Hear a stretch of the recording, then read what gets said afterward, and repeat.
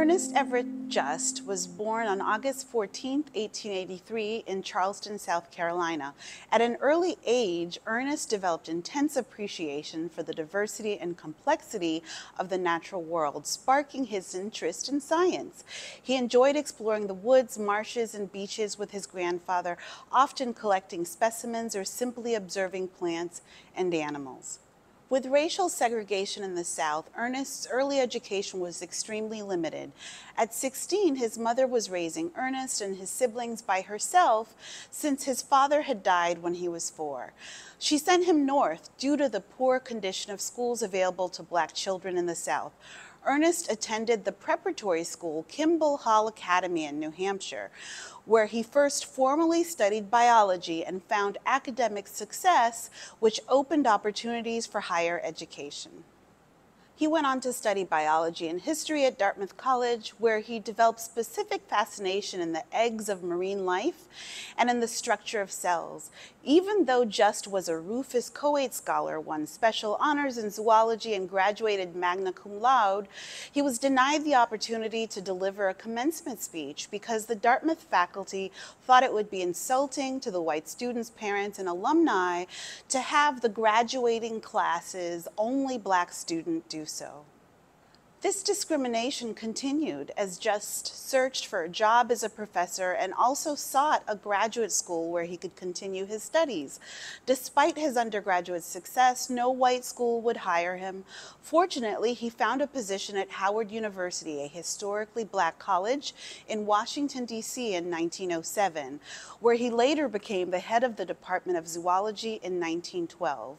During this time, he joined the biology PhD program at the University of Chicago, where he worked with Frank Lillie, who served as the second director for biology at the university and also the second director at the Marine Biological Laboratory. To carry out research towards his degree, Lillie invited Just to spend his summers at the Marine Biological Laboratory beginning in 1909. Just was the first African American to study and work at the MBL. Working with Lillie, Just dove into courses and laboratory work with zeal. Focusing on embryology and questions of fertilization, Just examined the problems of cell cleavage in sea urchins and marine worms, which led to his first publication in 1912. Just's article demonstrated that the entry point of the sperm determines the first cleavage plane. His research became the authoritative and fundamental work on cell cleavage of marine eggs. Just was the first African American to receive a PhD from Chicago, which he did in 1916. He continued this research at the MBL, where he looked especially at the role of cell membrane in fertilization and development. Subsequently, Just was promoted to MBL investigator, continuing his work on egg cells.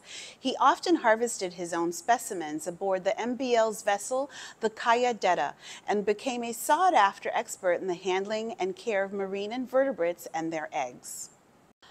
I wish I could have talked with Ernest Just at the MBL about his research and his life experiences. Hi, Ernest. This is a beautiful day. We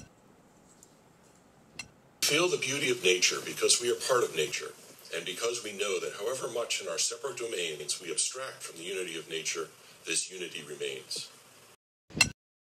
Although we may deal with particulars, we return finally to the whole pattern woven out of these. Well said. Your insights on nature are truly inspiring.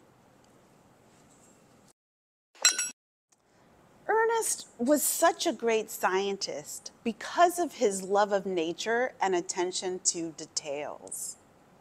Just was recognized by the National Association for the Advancement of Colored People for his scientific discoveries in 1915, receiving the first ever NAACP Spingarn Medal Award, making him a role model to many upcoming Black students.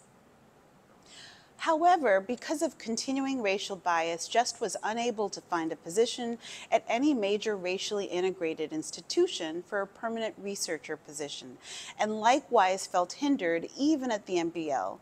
Instead, Just searched out opportunities outside of the U.S., first traveling to the Stazione Zoologica in Naples, Italy, then to the Kaiser Wilhelm Institute in Berlin, the Sorbonne in Paris, and the Station Biologique in Roscoff, France.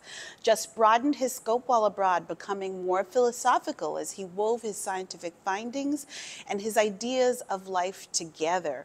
One of his later publications looked at ethics and biology. Despite the obstacles of racial prejudice throughout his life, Ernest Everett Just had many significant scientific accomplishments, and he made an impact at the MBL.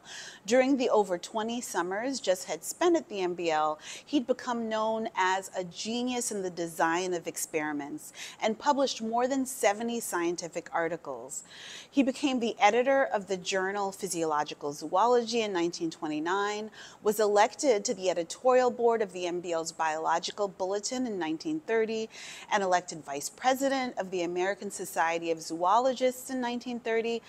Just's book in 1939, The Biology of the Cell Surface, synthesized his discoveries into a whole, making scientific concepts accessible to general readers and influencing scientists around the world.